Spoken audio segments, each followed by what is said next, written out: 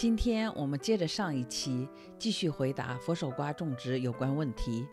这一期呢，将主要集中在生长期和结果期的管理。先来看看怎样浇水。佛手瓜苗期和生长期都不需要很多水，苗期水多会烂根，这就是为什么很多朋友可以顺利发芽，但不能养活。而到了生长期，佛手瓜的根会扎得非常深，超过1-2米都是寻常，所以不应该常常浇小水。比如有些朋友习惯天天浇水，甚至1天2次，那就对佛手瓜不太合适。生长期我是1周1次透水，遇到天气酷热，我也只会1周增加1次浇水。平时可以稍微旱着一些，但到了开花结果期就绝对不可以缺水了，可以适当多浇一些，保持土壤湿润。所以小结一下，就是要根据每个时期的不同特点来浇水。滴灌呢没有这么智能，因此佛手瓜是我家唯一在手动浇水的蔬菜。至于施肥则比较简单，苗期基本不需要肥料，母瓜可以提供足够的营养，而整个生长季需要长得枝繁叶茂，所以氮肥多一些比较好，比如用511的鱼肥就非常合适，也不用很多，每月1次就足够了。等快到开花结果期，或看到有开花征兆了，那就要施磷钾含量高的有机复合肥和草木灰，来迎接盛果期的到来。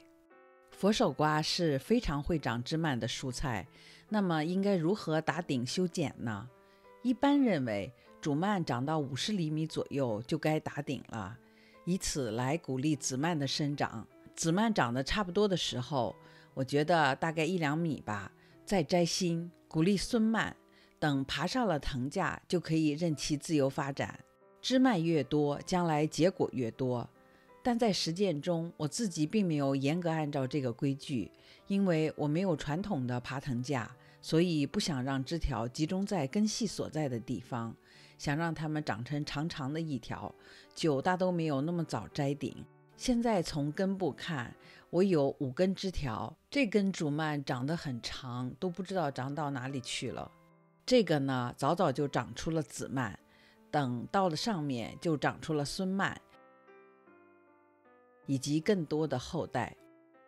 这个长到10多米的，早已经搞不清楚是什么蔓了，不过都已经打顶了。我觉得根据自己的实际需要，摘顶修剪都不会有问题，目的只有一个，让尽量多的枝条长出来。看看现在结果的，很多都是在枝条的顶端位置。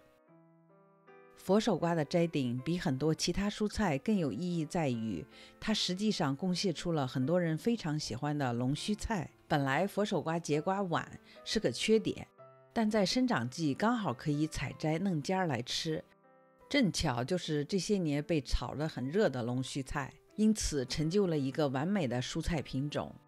对佛手瓜本身不感兴趣的，也许爱极了龙须菜，也算各取所需。摘嫩尖会促进更多枝蔓的生长，但摘多少不影响结瓜呢？有个朋友在整个生长季摘了至少10盘龙须菜，据他说感觉结果更旺，这个采摘量供大家参考。我家绿叶菜吃不完，所以没顾上摘那么多，也许明年试试多摘看看。不过到了开花结果期，我觉得应该停止摘龙须菜了，而让养分更多的供给结果所需。当然也有网友说他就只想要龙须菜，那除了不停掐尖儿，就尽量多施鱼肥吧，会长出更多嫩尖来的。大家可以看出，佛手瓜要长很大才能多结瓜，最理想的呢是给佛手瓜搭个正规的爬藤架。传统的架子一般至少应该是20平米见方才够它们伸展，如果你不能有足够大的架子给它们，可能会影响到后续结果的。不过我也有朋友完全就没搭架子，就让佛手瓜满地爬，也可以结不少。大家因地制宜，什么招数都可能有效，希望不要因为发愁不能搭架子就错过了美味健康的菜蔬。我的情况就像大家都看到的，只能利用了篱笆墙。有人疑惑我究竟是如何让瓜藤沿着篱笆长又不掉下来，今天就给大家近距离看看我的做法。其实我是加了各种各样的架子，让它们攀爬。有时呢也会用绳子绑一下。佛手瓜藤蔓聪明又团结，它们相互缠绕，相互支撑。对于偶尔试图脱离轨道的，给它规范一下，往枝叶间塞一塞，它就听话了。而对于翻墙了的，也要时不时的拉过来，看有些都结果了。很感谢我们的好邻居，自家不怎么爱种东西，但对我的种植活动每每赞赏有加。当然我们也是非常注意不影响到别人，并分享收获的。有个网友很可爱，说怀疑他种的是公的佛手瓜，因为10月了还没开花结果。佛手瓜并没有公母之分，除却地域不同造成的结瓜期不同，养护适当的话应该都能开花结果。我在佛手瓜不结瓜那期视频里专门讲了日照时长对开花结果的影响。佛手瓜是短日照蔬菜，其实那也意味着气温对结果的影响。佛手瓜的开花结果适宜温度是15到20度，低于或高于这个范围都可能没动静。另外，如果枝叶不茂盛，开花结果的机会一定少。明年记得要适当摘龙须菜哦。我上一期说到8区以上佛手瓜是可以过冬的，现在给大家看看我去年拉秧时的资料。我一般是在12月中下旬拉秧，基本上所有的枝条都必须清理了。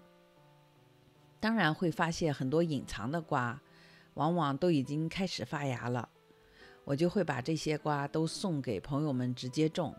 老枝条呢，基本都会解到底，看情形最多留个几寸，但其实同时新枝条都已经长出来了。这是1个星期后1月3日拍的，我会保留这些，但解掉也许也可以。等天气暖和了，肯定也有新枝萌发。其实看现在的根部情形，与1月的时候还是有很多不同，最终留下的藤蔓一定是强壮，并且经受住各种考验的。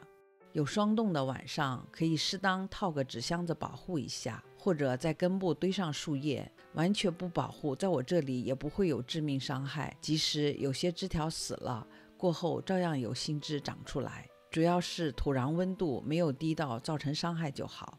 拉拉杂杂18个问题，希望我的回答能对你有所帮助。如果你还没有种过佛手瓜，现在正是向朋友预定种瓜的时候，辛勤付出终将有所回报。感谢你的支持，我们下期再见。